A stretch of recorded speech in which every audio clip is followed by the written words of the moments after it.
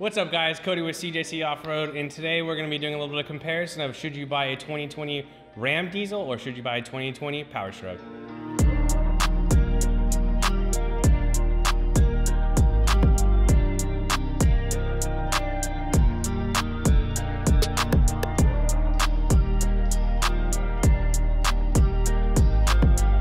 In this video, we'll be talking about interior, powertrain, suspension, and overall build quality. Okay, so the very first section, interior and kind of interior comfort. Ram, I think hands down, Cole's new Ram. We spent a lot of time driving that thing back from Dave Smith. Interior, like amenities, I guess if you will, the big Tesla style screen, things like that. I think the Ram probably wins in features. And then seat comfort, I'm biased towards my Ford. I'd have to actually agree with that. So aesthetically, I'd say the Ram is really where it's at. In terms of, you just look at the interior, it looks the most modern. I'd say it's far less boring than the Ford interior. It's essentially like a luxury vehicle at this point. I mean, especially like the Laramies, the Limited. Yeah, those models, I mean, that is essentially a luxury car, right? I mean, you can jump into a friend's Audi or BMW and what's the difference? But yeah, like he said, the Ford interior, it's a little dated. We're rolling on the same interior now for, what is this, year 3 or 4 at this point. So fingers crossed, Ford, if anyone there is watching, please do an update to the interiors, and we would have given you this category with any kind of update. But seats in the Ford are great, but everything else is a little old. The screen size has been the same now since, what, 2011 now. It's actually the same size screen, so definitely could use an update on a new Ford. I'd say as far as general comfort though, the Ford is still probably the most comfortable of the interiors, and just like before, the Ram seats just aren't quite as comfortable. I don't really care about that personally, so I still prefer the Ram interior. Keep in mind, on the super loaded models, the Ford has a panoramic sunroof. Ram still has not implemented that feature. Ford has massaging seats on the Platinum models and Limited models if you order the truck that way.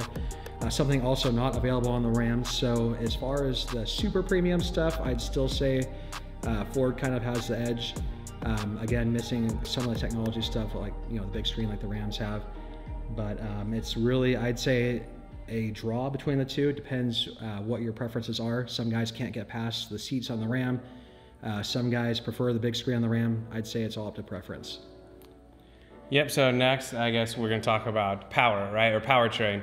And this is important because before 2020, the Fords were still quick, but now bring us 2020, these new models with the 10-speed transmissions, we talked about in some of the other videos, hands down, I mean, for the new diesel truck. We'll see longevity-wise, obviously they're new. However, I don't think we've had a single customer report, and we have a lot of customers already on 37s, 38s, and even 40s on these trucks. They're insane, right? The speed. One of our customers who just bought a 2020 450 said that he bought the 2020 450 to replace a 350 that was like a 2017 that was deleted, and he said that, side by side, he kind of feels that there's not too much of a difference. He actually said the 2020 is still faster. But then on the flip side, it's still a Powerstroke engine. Obviously, they have the reputation that they have, while the new 6.7 is just a quieter, more refined version of the same 6.7 we've had for years. So they did revise the Cummins engine in 2019. We actually talked a little bit more in depth about that in one of our previous videos. The Cummins has a CP4, which a lot of guys are already saying is going to be a reliability issue long term. But still nothing that's come to fruition. Yeah, we have yet to see that. So your mileage may vary. So the Ford, obviously relatively unproven transmission with a 10-speed. Cummins, the CP4. So I'd say, again, this is almost a draw between the two. This would probably be a brand loyalty thing, right? Yeah. I mean, a Cummins guy is always going to be a Cummins guy.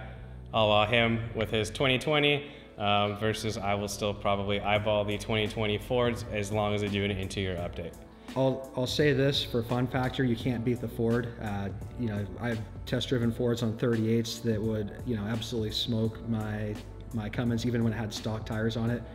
So, I mean, around town, fun factor, things like that, I'd say the Ford's still pretty tough to beat thanks to that 10-speed transmission. Yeah, so yeah, speed response, probably the Ford, while on the Cummins side of things, you saw the reliability. So if you care about fuel economy, I'd say the Ram still has the advantage. In fact, driving that truck back, when we brought it back from Idaho, I think we were pushing 20 miles per gallon on stock tires. Obviously, that's all gone out the window with the 38s. Even then, though, those trucks, the Cummins trucks, still on 37s, his on 38s, still get better mileage. My non-deleted, completely stock Ford, I think, with my driving around town, it still barely eclipses 13 miles per gallon. So yeah, a lot of the customer trucks that we see, I think they still claim roughly like a 15, somewhere in that range, miles per gallon. So yeah, if efficiency is a concern, definitely the Ram's going to win that one as well. And it's not by much. And again, in regards to the CP4 thing, obviously the CP4 is heavily revised on the new Rams. So me personally, I still trust the reliability of the Cummins engine. Again, with both these platforms, though, time will tell. So. Yeah, just like the 68 transmissions, a 68 from a 2008, 2009 truck. I mean, so many people had issues with those trucks. Pretty much move into the 14 and newer trucks, and we hear of a lot less issues. And then, you know, I'm sure with these latest 2019 and up revisions, we'll even see less issues as the manufacturers are tired of paying for warranties. So the 68 that we see nowadays is very much different from like a 2008, 2009, you know, 68. You read so many issues about those transmissions on the forums and stuff like that. In 2014, they made some revisions and cut down a lot of the issues that we even heard from customers. And then in 2019, I believe there was some, was it the valve body? Yeah, so I can't convey this enough. My 2020 truck shifts so much better than my 2014 did. And keep in mind, it's still on stock gears, so I haven't re-geared it. It actually feels more like the aftermarket, like the RevMax transmissions. They made a big change on the valve body, and it does feel quite a bit different. So yes, it's still 68 RFE, but it has been revised, actually, I'd say quite a bit. Yeah, so moral of the story, do not fear 68. I know a lot of guys buy 3500s because of the ASIN and things like that, because of the kind of horror stories that you would hear with the 68 transmissions. Do not do that. You know, pick the one you want. And just on that note of 2500, the 3500, we're gonna move into suspension because that is probably one of the biggest differences between these two platforms. The Ram 2500, like Cole has coil springs in the rear, while all of the Super Duty trucks still have leaf springs. And yeah, if you want to tackle that one. So kind of interesting. So on the Ram, obviously you have the option 2500 coil sprung rear, 3500 leaf sprung rear. So, you know, for guys that don't intend to tow, I still think the 2500 is where it's at. I didn't plan on towing with my 2020 truck I bought. I really like the ride quality of the coil sprung rear, especially with the Carly suspension added to it. So if you're planning on upgrading the suspension right off the bat, it is very tough to beat the ride of the 2500s. That said, as soon as you put substantial weight on them, they basically go right to the bump stops. So, you know, obviously that brings the 3500, the leaf springs, just like the Super Duties. Both of these trucks, you can run soft ride leaf springs on them, paired with airbags of some sort to supplement the weight capacity. So you can really kind of get the best of both worlds with both trucks. They both run radius arms, so it doesn't, you know, even a basic leveling kit now on the new Fords and Rams, they ride great. Yeah, like he said, the 2500, if you are not hauling and you are buying a diesel truck because, you know, you saw our videos or you just have wanted a diesel truck for a long time and now you're taking advantage of the financing they're offering now, things like that. The Ram 2500, specifically on a 3-inch Carly paint top kit and 37-inch tires, is, in my opinion, going to be the smoothest riding diesel truck out there, period. Again, the guys with just rooftop tents or camper shells, you know, that's not going to be an issue. It's the guys putting in slide-in campers, trying to haul fifth wheels and that kind of stuff where you may want to eyeball, you know, a 3500. A slight aside to suspension, we should talk about steering. Now, there are some fundamental differences in how the steering has been designed on the Rams and the Fords. The Rams do tend to get less steering wheel feedback than the Fords. The Fords get a lot of steering wheel feedback, but I'd say the steering is actually more responsive.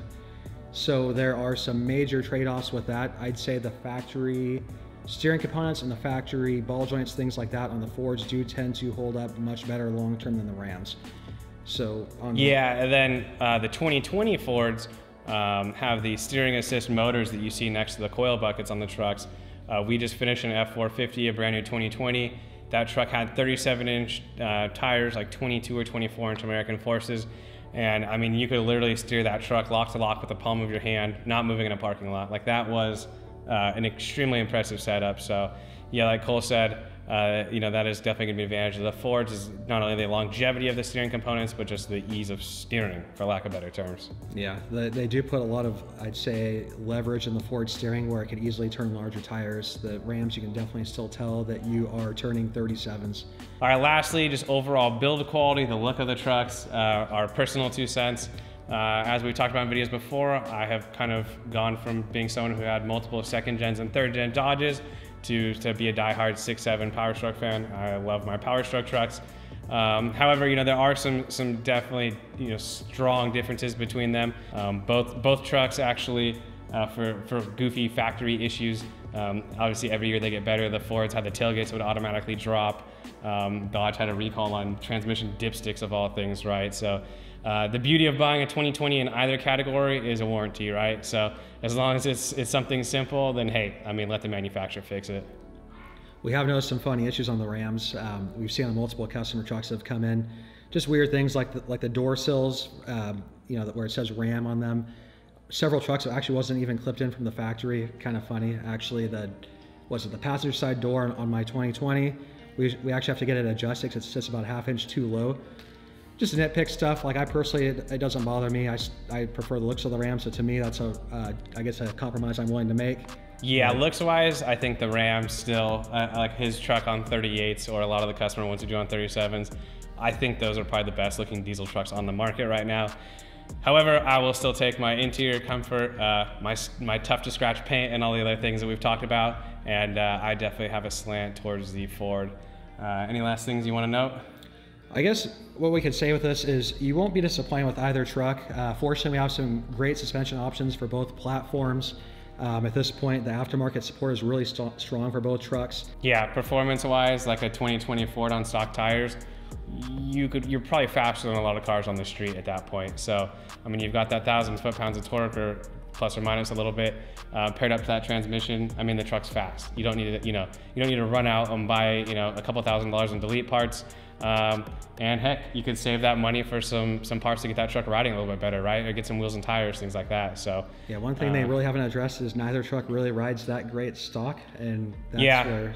Yep. I mean, fortunately for us, like not too many manufacturers have really, even like we talked about in our last Tremor video, those trucks that were supposed to have a soft ride front coil really didn't ride that much difference. So. And today we took a Power Wagon, and it was a night and day difference from stock ride to aftermarket. So yep, even a Ram that's supposed to ride great from the factory. Yeah. There's still a lot of room for improvement, and that's where we can help you guys out. So if you do have any questions on suspension configurations, how to get the ride better, how to get the truck steer better, things like that, comment them down below, shoot us an email, give us a call. We'd be happy to help you guys out. But at the end of the day, both these trucks are excellent options, and if you've been inspired by our videos and want to go out and get one of these trucks, let us know, call us. We've gotten a ton of calls from guys who just can't make up their mind, and we'd be happy to help you kind of make the decision. So we don't get commissions from any manufacturer. We're literally just enthusiasts ourselves. It's actually been fun. A lot of local guys have actually asked us what our feedback was on their new truck purchase.